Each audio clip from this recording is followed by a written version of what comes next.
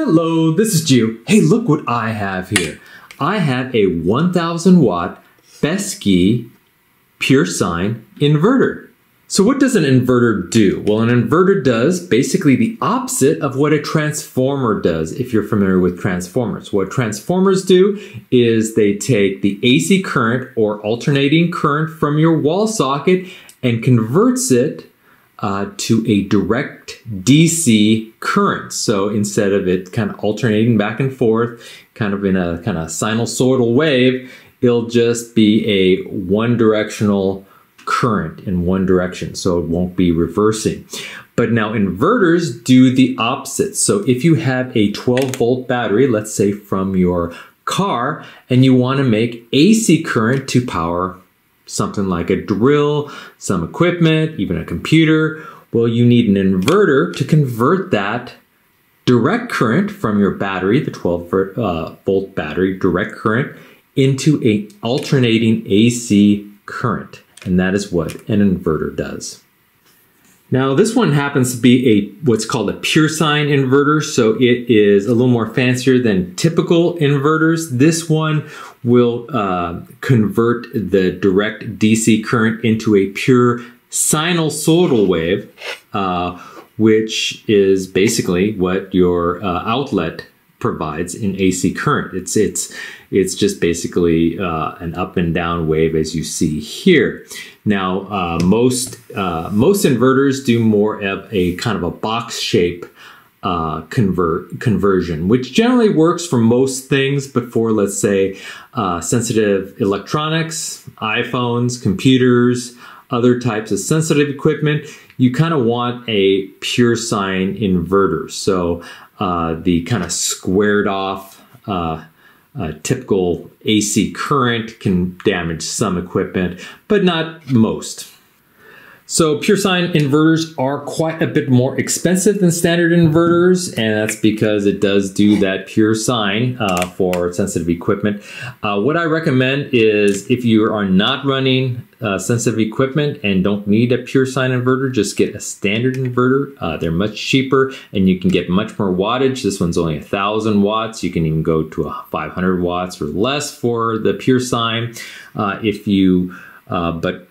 For higher power, let's say you want to operate really heavy equipment, or let's say a heater, you can just get a standard inverter with 3000 watts for about the same price as this 1000 watt unit. So what I recommend is if you do need to run sensitive equipment, let's say a computer, just take what you want in terms of wattage. Let's say you need 600 or 660 watts. And just add a third to that, and that will bring you to, let's say, 1000 watts. If you need, let's say, 1000 watts to run, add a third, so get a 1500 watt inverter. And so that's, I kind of like to add a third. They usually do have surge protection, so when you turn on your unit, either a drill or a computer, it does make a surge initially, and so you'll need more wattage, and they usually are built in with surge protection, but it's kind of nice to add a third to the wattage that you actually need. So that's my recommendation. But today we're going to just show you how to hook this up to a standard 12 volt battery.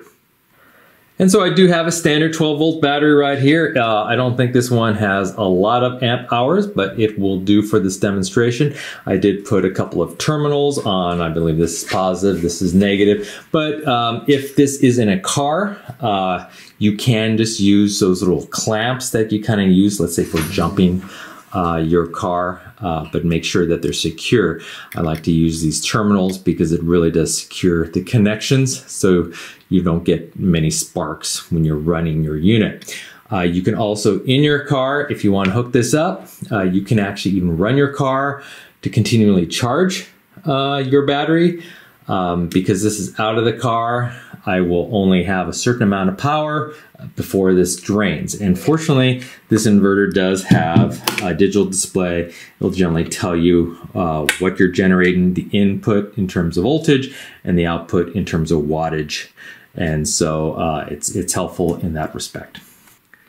And so how do you connect your inverter to your battery? Well, it's pretty simple. It's just plus to plus, minus to minus. And you have your plus terminal here in red, minus here. Now this is more of a portable unit right here. Some of them actually have, most of them actually have little screw holes where you can actually screw the unit into a car or a building or a platform, but this one I like to just carry around. So this might look a little different than yours just because you might have some screw holes. Basically, what you need are some nice high gauge wire to connect to your battery, and I recommend your unit should be off, so it's definitely off. It's not powered, of course, no power in, and so I would connect your terminal or your wires or cables to your inverter first. So we'll just start with the positive end right here.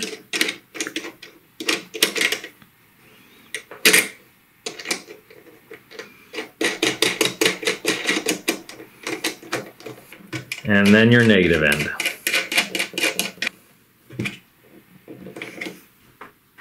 And then to connect the positive end to your positive side of your battery.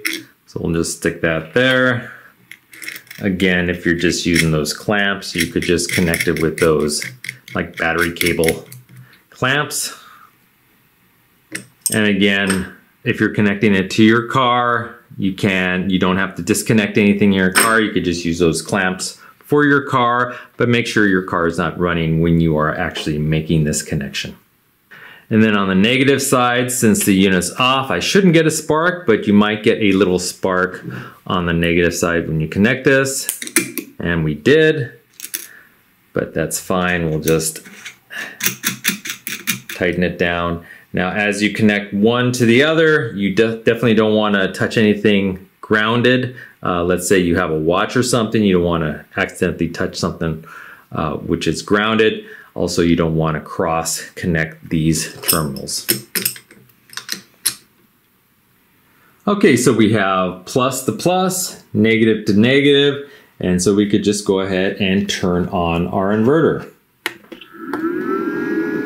You can hear the fan powering up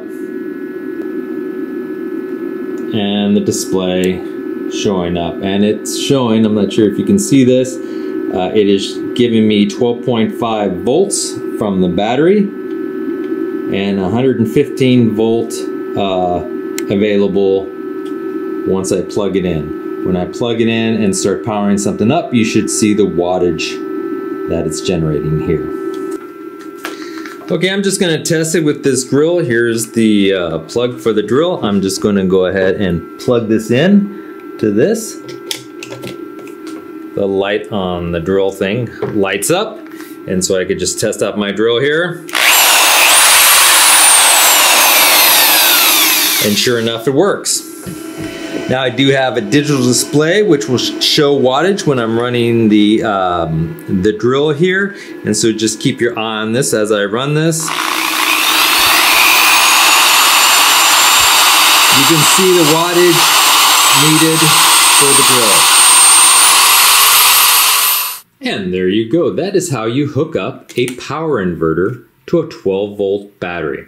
Now, if your battery is in your car, just make sure that you don't run it down to zero and you can't start your car. You may want to actually turn on your car so it will continually recharge your battery, and you can run your inverter at the same time. Now, if you're using a standalone battery here, you will have to recharge the battery once it's dead, and so just get a battery recharger. I just have a small little one here that will charge up this battery slowly, but you can get chargers that will charge more rapidly than these brands, but this works fine for me. So there you go. I hope you enjoyed this video, and if you did, please hit that like button at the bottom of the screen and even consider subscribing to my channel. I have many more videos to come. Bye-bye.